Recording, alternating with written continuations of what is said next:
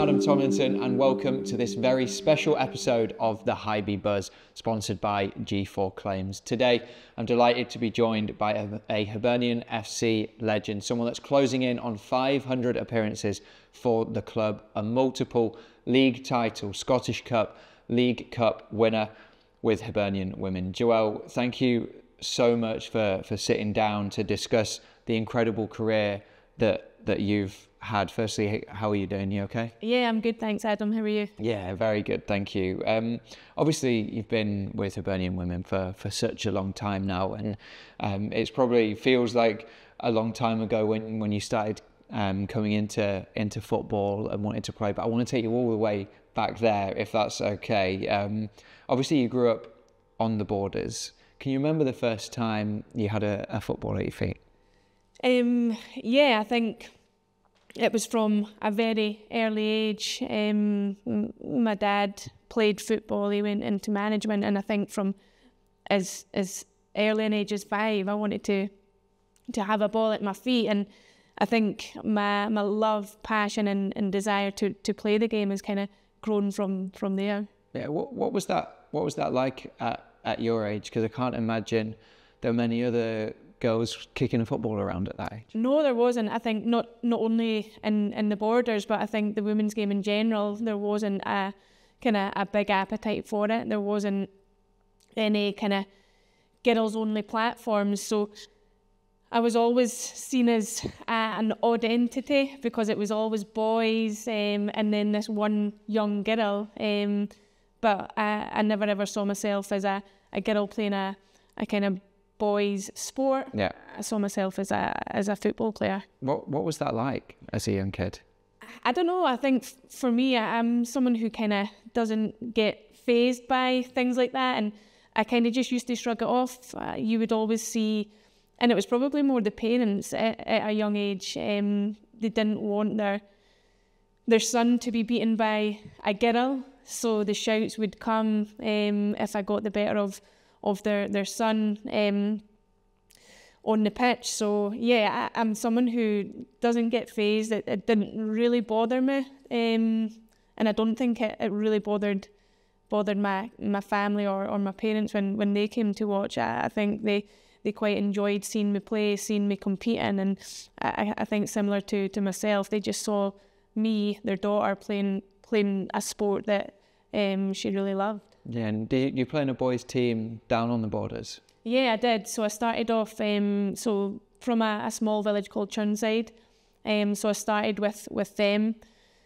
And then I moved on to Coldstream, which is another small village just in the local area. So it was always boys' teams, played 5-a-side with actually Liam Craig, former player of the club. So he himself came from Churnside, so it was almost one of those ones where the village was quite proud of not only myself but also Liam. A population of, well, a very small population, and two players who have kind of played at the top end of the game. It's quite a proud thing for the village. Yeah, absolutely. What was the standard of and competitive nature of the football like on the borders?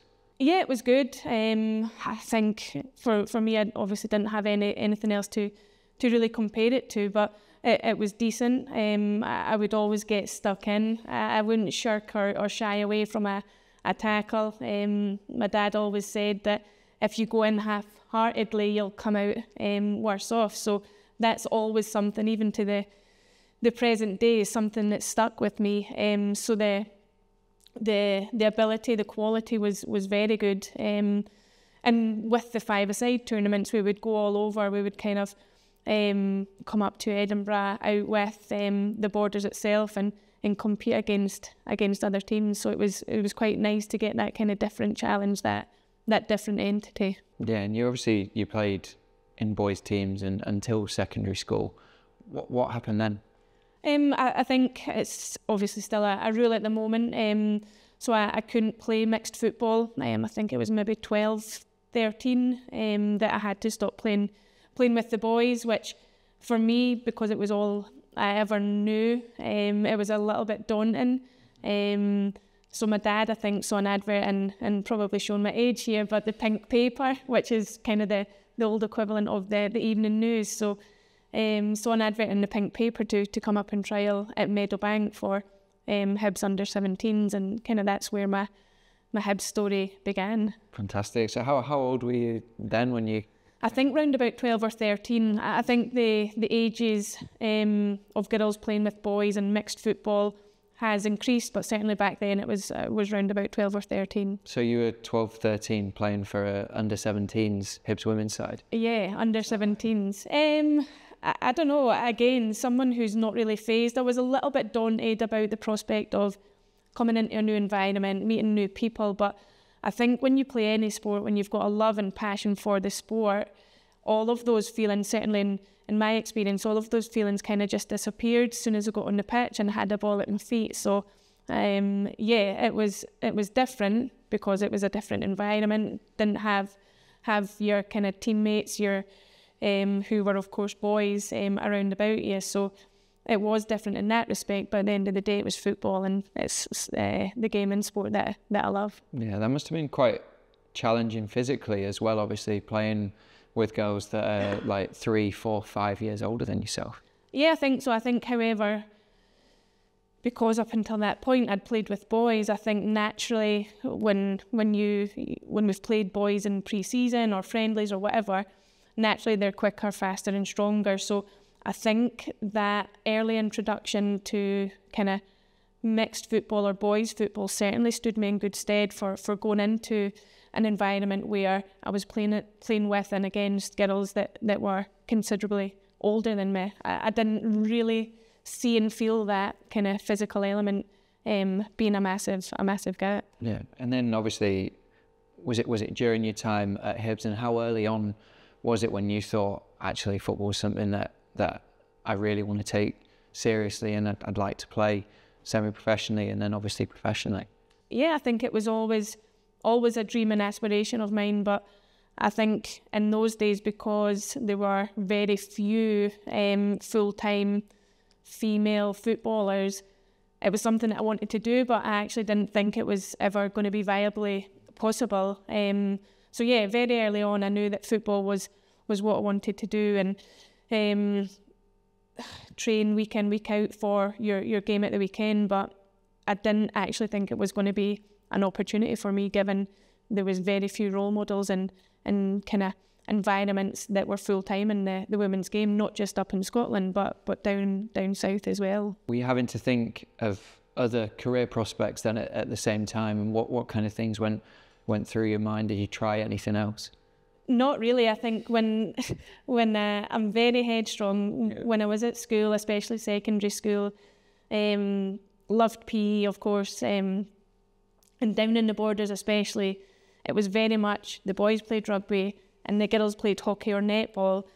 So because there wasn't that kind of girls-only football environment, they tried to shoehorn me into the hockey team and the netball team, which I did to an extent, but I was very much, they very much knew that I wanted to play football. So I think on the back of that, they started at secondary school a girls-only football team and environment. So yeah, it was always something that, regardless of the barriers and the adversities, it was something that I wanted to really, really progress with. Yeah, and obviously with your help, Hibs have been able to pioneer in terms of women's football and the women's football landscape in Scotland over the last few decades. But what was it like in terms of the game when you were coming through, let's say 14, 15, 16, in terms of the competitive nature, the number of teams in Scotland? Yeah, it was difficult. I think, of course, as I've kind of journeyed throughout my career, the women's game has progressed. But certainly we were travelling far and wide to compete, playing teams like Cove, playing elsewhere in the country. So there has always been that competitive nature there, but I think it's hard to compare then and now from a competitive side of things, because it's advanced so much. We've got so much kind of off-field resource now that players who I played with early on like your Debbie McQuinneys, your Susie Robertsons, people like that who played at the very top end of the game, it's hard to compare how a current Hibs team would fare against that team, just given the kind of different logistics. But yeah, it was always very competitive, not just in the league, but within the squad. I remember my first season after transitioning from 17s, I very much so sat on the bench quite a lot. But I appreciated what I was learning from those very, very good players, and training alone was kind of standing me in good stead for what was to come. Yeah, well, let's talk about that then, in terms of coming through the 17s and being around the first team squad. You mentioned it there, obviously the first year you sat on the bench quite a lot. I can imagine for a very headstrong Joelle that really believes in herself, that must have been quite difficult. Yeah, it was. I think I've always had kind of a belief in my ability. So although I'm saying that I appreciated that I was going to learn a lot at training, I think in any sport, if you're not a number one pick, or if you're sitting on the bench, it is always hard to kind of get your head around. So that season was a very kind of transitional season. It was a season for learning, to be honest, and thankfully it was only that one season, because the season after, it's when I really kind of stamped my authority on the team and started getting more minutes on the pitch. Did your dad have to say to you, like, Joelle, this is good for you in the long term, just stick at it, keep training, and you'll be able to use this as a learning experience? Yeah, I think he did. That was certainly a piece of advice of many. He's a football man. As I said, he played, he coached down in the Borders, and he's a Hibs fan. So he did certainly keep me very, very grounded in those early days. And although, as I said, I'm quite headstrong, he kept me on that path and that journey that I knew I could go down and hopefully be successful with. Yeah, am I right in saying your debut was against Arsenal? Yeah. So when you talk about debuts and opposition, it's quite the opposition and quite the debut. So yeah, I was thankful to get on the pitch that day and not only play with, but play against top class players. Am I right in saying at that point in time they were almost the leaders down in England, weren't they, for women's football? They were, yeah. They were kind of the pioneers of the women's game down south. We saw a large number of players kind of transitioning down south. Players from this club. Kim Little obviously made the move from Hibs down to Arsenal. Julie Fleeton, who of course didn't play for Hibs, but made a big name for herself down at Arsenal. So they have been a team and a club who have really pioneered the women's game and still currently do. Yeah, and how old were you on your debut? I was, I think, 17, 18. Yeah, so that was immediately if you want to have a career in this, I suppose you're looking at those kind of people and thinking, this is the level I need to be at to progress in. Yeah, and I think it's a cliche in football. You always want to kind of challenge yourself against the best players and the best teams in the game, and certainly that was a prime example of that. Yeah, and then obviously you've gone on to have a absolutely glorious career both for Hibs and your country. When you're progressing through, did you ever think, wow, I can't believe what I've achieved here? Or is it only, even I'd say now, but you're still playing? Have you ever had a chance to really think, wow, look at what I've done, like titles, 5 Scottish Cups, 7 League Cups? Have you ever had a chance to just think about that? Not really. I'm the type of person that if people always ask me about parties and kind of landmarks and things like that, but I'm the type of person that at a party, I'm very much sitting in the background.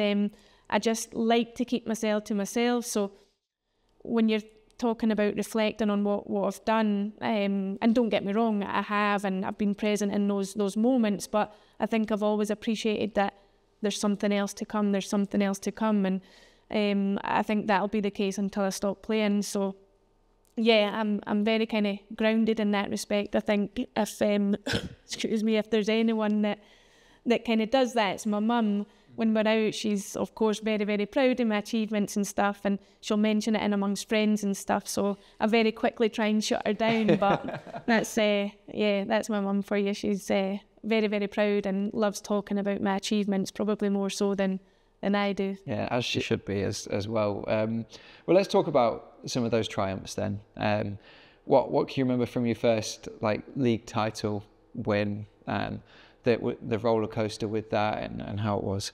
Yeah, it was a very competitive season. There was teams like Kilmarnock who were at the very top end of the game, Cove who I mentioned, teams who probably now, I'm not even entirely sure if Cove are competing in the top 2 or 3 tiers of the women's game, but certainly when I broke through in that first kind of title winning season, they were very, very prominent, and I just always remember it. Obviously, I'm still a young girl playing with adults, so I remember the title win and the celebrations afterwards, and thinking this is definitely something that I want more of and something that I want to be a part of. Yeah, and then obviously Scottish Cup wins followed, League Cup wins followed. Is there one that really stands out for you? Yeah, I think for me, and up until this point, there was many kind of league and title wins and Scottish Cup wins, but the 2016 season was very special under Chris Roberts, who's now managing down south. Obviously, for the club in itself was a very special year. So for us to win the Scottish Cup the same year as the men won it, it was a double cup winning season for us because we secured the League Cup that season as well. That certainly is a season and success that sticks out for me and will always be the one that I kind of think back to when I'm talking about any kind of trophies or title lifts. Yeah, absolutely. And then away from all of that, obviously there was Champions League football here at Easter Road as well. What was that like? I think every time anyone asks me about my Champions League experiences to date, the one that sticks out is, of course, Bayern Munich here, under the lights in front of, at that point, which was a record-breaking crowd. So, yeah, I think when you're talking about prestigious tournaments, Champions League is up there. I think when you're talking about opposition in the game, Bayern Munich is a kind of world-leading kind of brand and team, and then just being here at the stadium that I came to when I was younger, watched my heroes on, playing under the lights. I think just everything that evening just played a special part and kind of my memories that will fondly be remembered. Yeah, absolutely. It was an incredible night here at Easter Road, and I suppose your family, although you've obviously won titles and cups, that probably would have been a moment they never thought they'd probably see. Yeah, I think so. I think even for myself, it was special. Every time I step out onto the pitch at Easter Road, it's certainly a moment that I always, of course, like to be present in and be very, very proud of, because when we're talking back into those early years, it was certainly something that I never ever thought would be possible. So to have done it on that evening and kind of occasion since is something that is really a pinch me moment. Yeah, absolutely. And then in terms of internationally, we have to touch upon Scotland, obviously. What was it like when you got your first call-up? Yeah, it was, again, like everything else that I've achieved in the game, very, very proud for not only me, but my family. I think my family, for the early years especially, kind of really, really stuck by me, really, really kind of sacrificed a lot. Of course, coming from the borders, being quite remote, to a lot of the kind of central city facilities meant that they had to take me places, not only midweek, but at the weekend. So they sacrificed a lot for me. So, of course, when I got that first cap, it was a very, very proud moment for myself, but also my family. Yeah, and then obviously they got to see you compete in a World Cup as well. Again, like you mentioned the sacrifices there, but it makes it all worthwhile. Yeah, of course. And I think when you talk about sacrifices, like for me, football's all I've ever wanted to do. So I don't even see it in my respect as a sacrifice, because I'd play football over going out or doing anything like that. So I think the World Cup, the Euros in 2017 and Holland kind of were the pinnacle of all of that hard work at club level, at youth national team level, and something that I'll definitely look back on and be proud to be a part of those kind of historic occasions, because the 2017 Euros final in Holland was the first time we'd qualified for a championships, and then to do that 2 years later for the World Cup was definitely something that we're all very, very proud of. What were they like as experiences? Because obviously you go away, you're in a small camp, you're among everyone for 2, 3, 4 week period. Games are coming thick and fast. There's not much you can do on the training pitch in between the games too.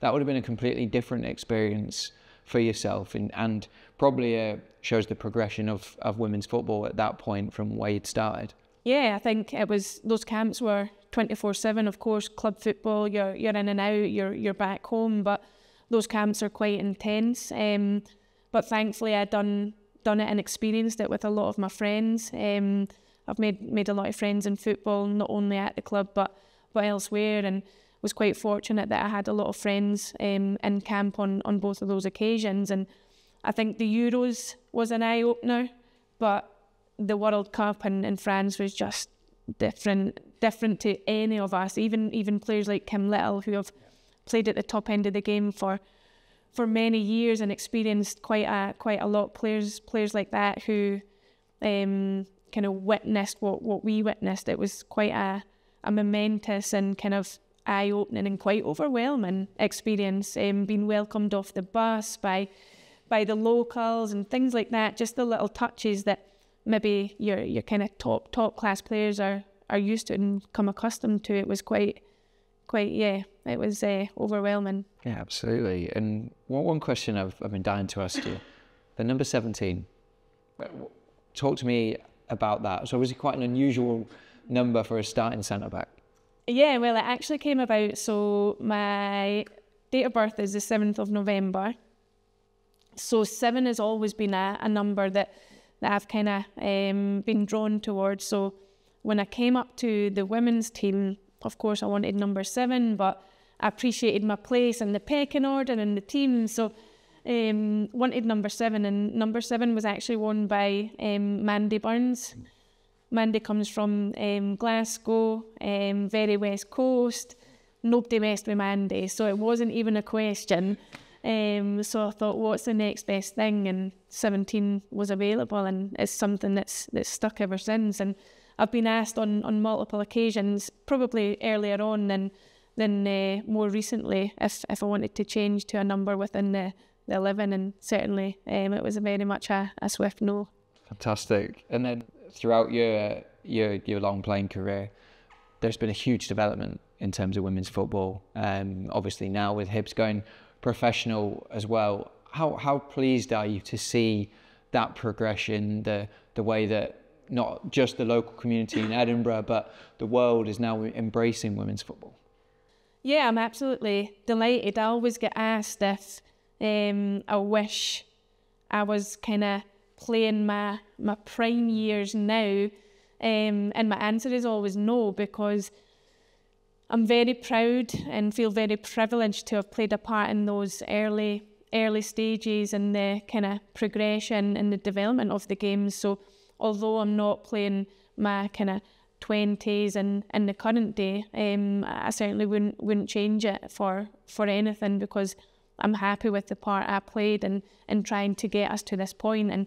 And don't get me wrong, none of us, I don't think anyone working in the women's game is happy with where we are at the moment, because I think, like anything, there's always something that could be done better. And I think if I'm speaking about the club here at Hibs in specifics, we're always looking to kind of think outside the box and how we can progress and really take the women's game forward on and off the pitch. Yeah, absolutely. And there's loads more to talk about, including off the field, your off the field roles at Hibs too. Just finally, I wanted to ask you, in terms of your playing career, what did it mean to you when you were made Hibs captain and then subsequently to lead the team out here at Easter Road? Yeah, it was again a surreal moment because I know the weight of that armband. I know the players that have worn the armband before, your Laura Kennedys, your Susie Robertsons, and those are big characters. And I maybe questioned whether I could kind of fill those boots. But it's a role that I've really kind of enjoyed. I've thrived on, and certainly not only taken to the pitch as a Hibs player, but taken to the pitch here at Easter Road as a Hibs captain is certainly something that I probably didn't even think was doable when I was a little girl starting out playing. So, as I said earlier, to have done that multiple times now is certainly something that will live long in the memory. Yeah, absolutely. And obviously you're incredibly busy. I think anyone that sees you around Easter Road, whether that be on a match day or in the office in the week, that everyone knows how busy you are, how much you love the club. Obviously, for yourself, you've been working with the club in terms of like the business capacity, but also with the women's team in a coaching capacity as well. I just wanted to start firstly away from football in terms of your involvement with Hibs Kids, because I know that's something that you take incredible pride about. Tell me why Hibs Kids is so important to you and why you wanted to take a leading role within that. Yeah, I think it's important to me because I appreciate that those young Hibees are the future generation of the fan base, players like myself who were Hibs Kids when I was younger, obviously transferred into a fan, transferred into a player. So I believe it's truly important for those reasons. I think engaging with young Hibees at an early age really kind of captures the imagination and hopefully inspires them to go on and be whatever they want to be, whether it be a fan, whether they work for the club, play for the club. I think the opportunities are endless. So when the opportunity came about, it was certainly something that I didn't even need to give it a second thought because I appreciated the importance of that demographic. I think we always look at season ticket holders and things like that, but in my opinion, the Hibs Kids, the junior demographic at the club are just as important. Yeah, absolutely. And I think people listening to this conversation and people that know you know that you always want to kind of go to the next thing. You're always looking to develop and progress yourself. How has working on the office side changed that in terms of you as a person, the way that you're thinking, and the way that you do things? Yeah, I really enjoy working in the office side. I recently done a football management course, and it certainly opened my eyes to the business side of football clubs. So it just gives me a different kind of a vision, a different focus and priority. So I kind of can leave my football and playing hat at the door and come into the office and look at the business side and how we can be better and do better off the pitch. And then of course the playing hat goes quickly back on and think about doing better on the pitch. So yeah, I thoroughly enjoy the office side, the non-playing football side, just as much as the playing side. Yeah, and it would be remiss of me to say that, or not to say, sorry, that you've been obviously working on your coaching badges. You've been working with Grant as part of the kind of first team coaching setup alongside playing as well. How have you found that? I've enjoyed it. I've really enjoyed it. I think this season I've taken a Thursday session or an element of the Thursday session and coming off the pitch, and I don't know if they're just saying it, but the girls say they really enjoy it. So yeah, that's always nice to hear. But equally so, if it's not as enjoyable, I want to hear that as well, because I think there's so many learnings in that. But it's something that I enjoy, something that I appreciate. Football isn't a lifelong career, or playing football, sorry. So for me, it's thinking about the afters, and certainly coaching is something that is something that really excites me. I've spoken to a lot of kind of ex-professionals who have maybe regretted not thinking about post-playing sooner than they did. So for me, it's always been something that's been in the forefront of my mind, and if I can upskill myself, whether it be coaching or something else, then it's certainly something that I want to do. I think it's important as a player to kind of grow your toolbox, so that if something further down the line comes about, you've already got the experience or the qualification to kind of take it from. How did you find that balance? I remember speaking to David Gray about it in one of these, and he said at the start, going from being in the dressing room or to being a coach, he obviously made that straight transition. Whereas yours is a little bit more of a kind of grey area in terms of being part of the dressing room, but also part of the coaching staff. How have you found that in terms of like the relationships with the rest of the girls? Because there is a little bit of a split, isn't there, normally in terms of football dressing rooms and the coaching dressing room? Yeah, I think I found it, and I think the girls have found it quite easy. I think there's a mutual respect there. They respect me when I'm on the pitch playing and training with them, and equally so if I'm trying to kind of deliver a session. So I've found it quite easy. I think probably the hardest part is, and it sounds strange to say it, because on the training pitch and on a match day, I don't think twice about maybe telling somebody they need to do better, but I've probably found that element of the coaching side a little bit of a struggle. So if I'd say a player like Ellis or somebody else maybe doesn't do something quite right, it's kind of vocalising it in a way that doesn't come across as quite aggressive. And I think, like I said, there's that mutual respect that the players know that that's a constructive criticism, and it's only kind of coming across for the betterment of them. So yeah, I think to summarise, I've found it okay. And as I say, I don't know if they're just paying me lip service when they're telling me it's good or not, but yeah, we'll see. I guess there's a natural leadership as well that comes from being a captain, that then when you're going out onto the coaching pitch anyway, you have that kind of natural authority in the relationship that probably helps with that transition.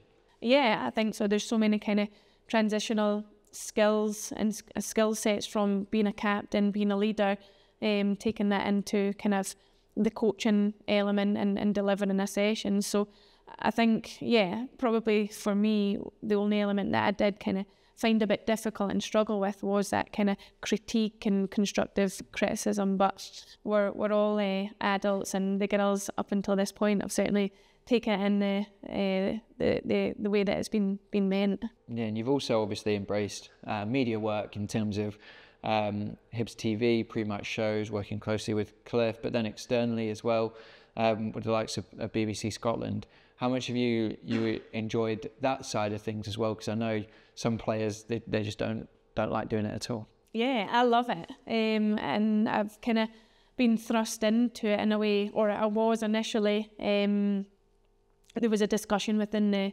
national team about getting more females kind of doing co-coms and things like that across various kind of channels, and I threw my name into the hat, and from there it's been something that I've really, really enjoyed. And I think obviously doing the Hibs TV stuff with Cliff, it's fantastic to do. And I think elsewhere with BBC Scotland, it just gives you a different kind of outlook and vision and appreciation for the game as a whole. And I think all these different entities that we've spoke about certainly helps me on the pitch, because it gives me a different, like I say, appreciation for various things. But the media stuff, the commentary, everything like that, I've really enjoyed up until this point. And again, it's probably something that I know come kind of retirement and post playing, it's something that I can hopefully draw upon along with the coaching and kind of tie into kind of some sort of role that I enjoy. Yeah, absolutely. And obviously you are still a player now and approaching a very significant landmark, 500 games for Hibernian women. What does that mean to you? When you hit that 500, do you think it'll like get you emotionally a little bit? You'll realise what you actually have achieved here? Yeah, I think so. However, I think like all the other kind of achievements and success, it probably won't sink in until I stop playing. So yeah, to hit the 500 will be unbelievable. There's obviously players currently at the club like Lewis and Paul who've done that. So to kind of be considered and spoken about in the same bracket as them is certainly something that's quite overwhelming to think about. But when I first started out at the club, I'd never ever thought I would achieve 500 or 499 at the moment, and potentially 500 soon. So yeah, it's certainly, and will be, a proud moment for myself and my family. And they keep asking when it'll be, and I say, well, it doesn't really work like that, because I think they all want to be there and support me on the day. So yeah, I'll just need to wait and see when I get the nod and the call up from Grant.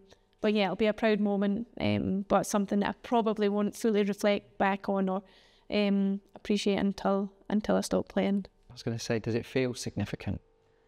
Yeah, it does. And again, I'm someone who likes to be present, but kind of keep my feet on the ground. So it does feel significant, and there's a lot of noise around about it, which at times I probably don't like because of the person that I like to be, the person in the background, and let other people take the spotlight. But I think for that one, certainly I'll be present, I'll celebrate it, and be very proud of myself for doing it. Yeah, you absolutely should be. Joelle, I think we could genuinely talk for hours. It's been absolutely fascinating. Thank you very much for joining us on the Hibee Buzz. Thank you.